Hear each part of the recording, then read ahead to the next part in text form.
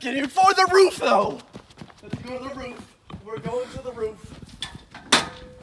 Go! Send this roof. Go! Get the laptop. Get the laptop. Oh shit. Laptop. Lenovo ThinkPad, tripod. Link in description for both. We'll link the lawn chairs as well. Let's go, fam. All right, fam. All right. When the whole squad's lit. Rooftop conversations, part 2. This is our last day in Denmark, actually. It is. So, we leave for Cancun tomorrow. God, I can't wait to get out of this shithole. Yeah. Dude. It's not a shithole, I just thought it'd be funny to say. So pale. Well, this video is about 10 facts about audiobooks you probably didn't know. Now, the title might say something differently, but that's because we're targeting keywords. Yes. So, 10 facts about audiobooks. What we could do, or what I originally did, was I found a bunch of stats and like, most of them were just about how audiobooks are booming, skyrocketing, all these things, but we already know that. Those are facts already. Those are facts. So, like, we already know that. Don't need to talk about that. So it's not going to be anything about like growth. And like, if you don't already believe us, here's a graphic to prove it. That's what audiobook sales look like. We could also talk all day about how ebook sales are going down. See how steep that decline is? Yeah. And look at that very steep incline for audiobooks. Yeah. Compare them side by side. That's pretty Which intense. one do you want to be a part of? I mean, these are just statistics. So, okay. Hate facts. Yeah. Hate facts. These are hate Okay, facts. let's get on the video. Yeah. So the special thing about these 10 facts is these are 10 facts about audiobooks that we can apply to our businesses. It's not just bullshit. No, it's not just bullshit facts. Like, I have a list of facts. I found some bullshit facts. Bullshit facts are like 26% of the US population has listened to audiobooks in the last 12 months. Like, I don't care. You probably didn't know that, but how can you apply that to your business? You probably can't. 52% of audiobook listeners are male. Like, sick. That's so pointless. Yeah. 48% of listeners are under 35. I Yeah, don't give a fuck. Yeah, we get it. You get it. Okay, I'm sorry. Let's move on. So these are going to be facts, very informative facts that you can take, you can dissect, and you can apply into your business. And I have not I have not read the 10 facts he's put together. So it's going to be a live reaction by me on I all put these these together. So I have no idea what's going to be included here. And then here next to my notes, it says plug, plug, plug. So let's do that. Okay, let's plug. Subscribe to the channel if you aren't already. So do that. Like the video. Like, just do those things before you continue, please. Just do those things. Link in description to join our email list. In exchange, you get this sick PDF that'll change your life. Course coming soon. Yeah. We'll talk How about to say that. Okay. Yeah, okay. Let's get into it. So we're starting out hot right off the bat, like a money one. What's number 1? The first thing is the most popular category in audiobook sales, like according to sales. This is gonna be good. These are statistics. These are not just something, oh, these are our favorite. This is what we think is best. Okay. Good. And also link in description to these statistics, okay? I didn't make them up. Okay. First one is the most popular category in audiobook sales is mystery / suspense / thriller. That's number 1. That's fact number 1. How do we apply that? Are you telling me I should make all No. See, that's certainly not what I'm saying. I know that's not. Yeah, we're gonna. I'm wondering what the applicable information is here. We'll get there. Okay. Fact number 2 is the second most popular category in terms of sales is sci-fi / fantasy. Okay. This is interesting so far. It's like aliens and like aliens and shit. Wizards and stuff. Yeah, wizards. Number 3 is. No, Okay. I'm not gonna do it. Fact number 3 for this video is the third most popular category is romance. Are you noticing a theme so far? That leads us into the 4th fact, which is nearly 75% of audiobook sales are fiction. Very interesting. I mean, yeah, no, that is super crazy. That is very interesting. The fact that we can make the money we have on just nonfiction, which is 25% of all sales. Yeah. But what do we do with that? Okay, yeah. Let's talk a little bit about that. Okay. First of all, we make money in nonfiction, and this does not change anything in regards to that. Okay. Fiction is where you should stay and make your money. But Wait, what? nonfiction, sorry, nonfiction. Okay. But fiction, there is an opportunity. There's obviously insane amounts of demand. I mean, in our Audiobook Income Academy is mostly about nonfiction, but we 99% about nonfiction. not 99. What, 97. Okay, fine, 97. We do have a 20-minute lesson talking all about fiction and romance because that is something you should totally sprinkle into your library. I do agree with that. Yeah, I do agree. You should not start with that. But yeah, so I just thought that was very interesting. Actually, the potential is clearly fucking massive. Yeah. Considering how much demand there is. Yeah. I mean, you want to talk about why there's so much demand? We go into it in that video. So it's because fiction and non-fiction readers / listeners / customers actually behave very differently. Very differently. So for non-fiction, oh, okay, this is better. That is better.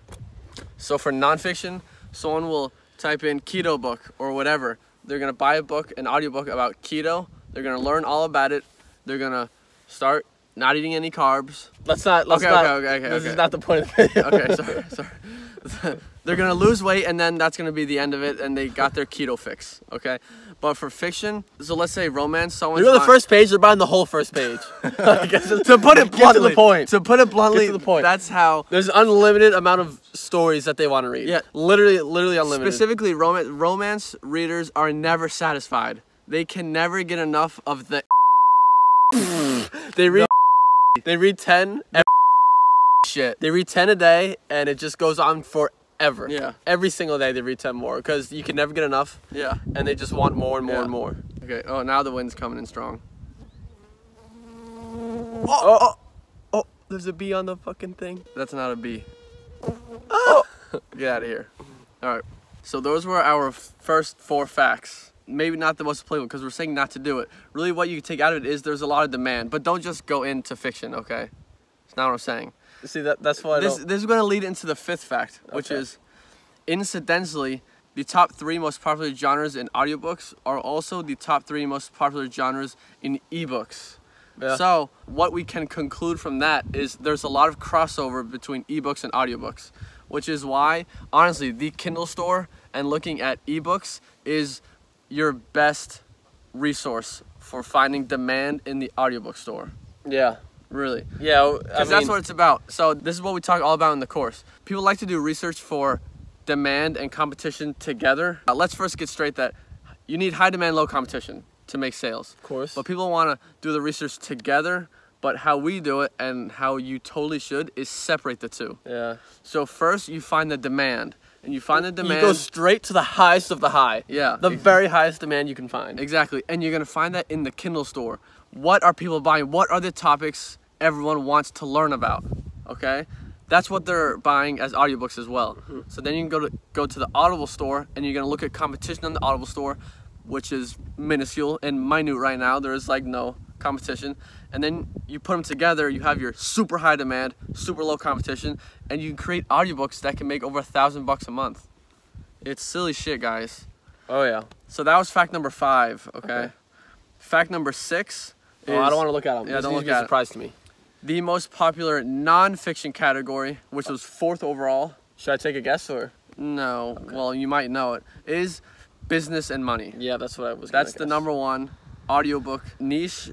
They call it category according to audiobook sales. So basically, yeah, right. That's you can basically what that means is it has the highest demand of any niche, any non-fiction. In non-fiction, yes. And like we said, we go straight to the highest of the high demand. Yeah. See, while doing our audiobook research with ebooks and in the Kindle store, what you're trying to do is you're trying to find the highest demand where there isn't competition. And that's really hard because everything has high competition. So you now. Can't go into keto diet. You can't go into stocks investing. I don't know, investing some People bullshit. think, at yeah. least. And then this one I thought was very interesting. This is the 5th most popular category on Audible. Okay. And that behind the 4. Yeah. Oh, not Audible, in audiobooks in general. Okay. Number 5th is number 5. Number 5. Number 5th. Number 5. Let's wait for this wind. 1 sec. He wasn't waving at you. I know, but it looks like I'm being kind. Okay. Whatever. Hey, neighbor. Okay.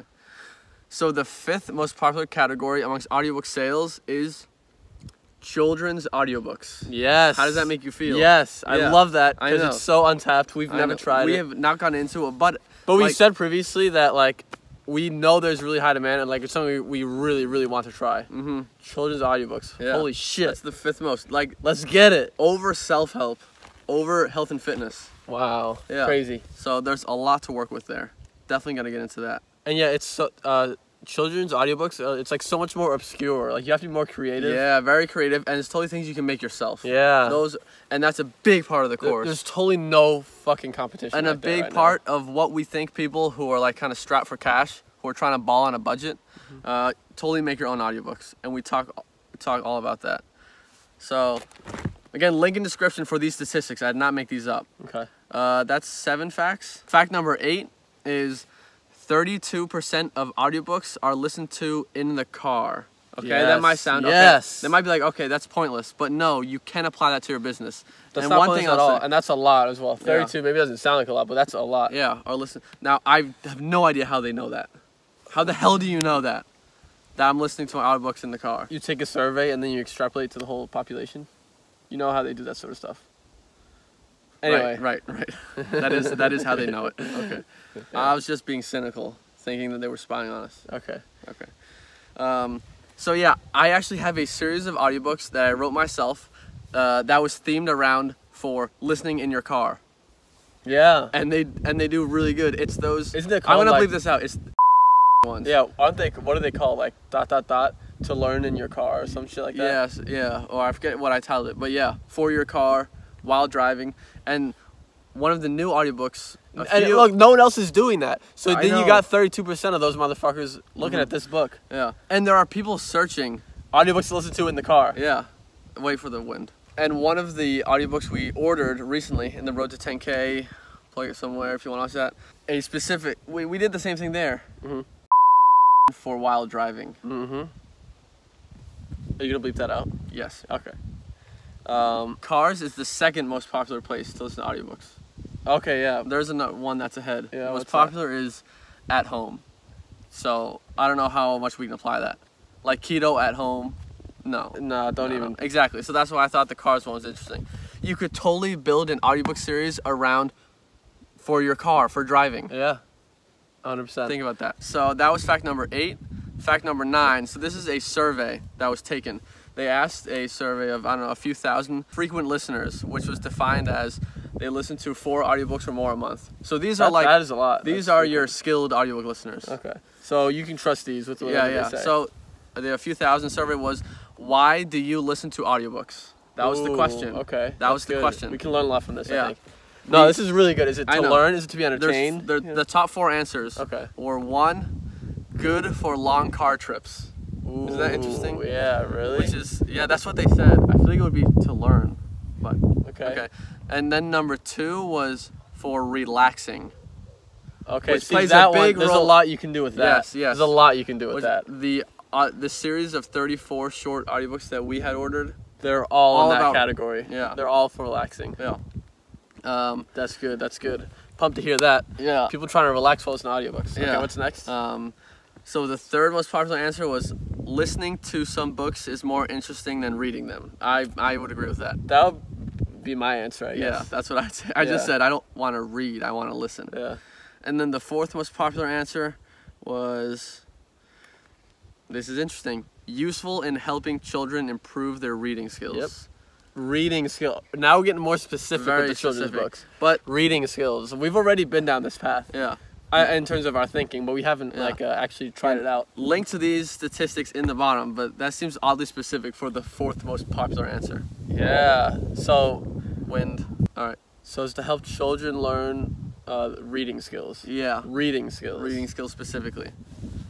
Which is really that's actually pretty big. That's very big. Yeah. Helping children improve their reading skills. All right, and then the 10th. This is the 10th fact, final fact of the video. This one I thought was really interesting. Okay. This was I left the best for last. Okay. So maybe we should do a countdown from 10 to 1 then. No. Okay. No. You do want to leave this for the end. Okay. This one was my favorite. This is the most game-changing one. Okay. Okay. Okay. Put on my seatbelt for this one. Yeah, put on your seatbelt. Okay. Link to this one is in the description as well. 100% of Audiobook Income Academiers are lit as and can achieve their dreams. Let's get it! Yeah, no. I was hoping it would say will achieve their dreams, but I guess why it said can, because you have to put in the work, okay? Yeah. That's what it comes down to. You got to put in the work. We're going to supply all the resources and everything you need to achieve your dreams, okay? Dude, fact 10 was fucking lit. Yeah, I know. That was good. Yeah. Yeah, so that's those 10 audiobook facts. That's definitely something you could learn from. Yeah. No, I thought it started off kind of weak, but then as we got on, it came some really good stuff. No. What was confusing was I was talking about how the top 3 most popular categories were fiction. 75% of all audiobook sales are fiction, and then I said, don't do fiction. So that didn't make much sense. I'm sorry. that's why I feel like I should have reviewed these before we filmed the video. That's why we do that from now on.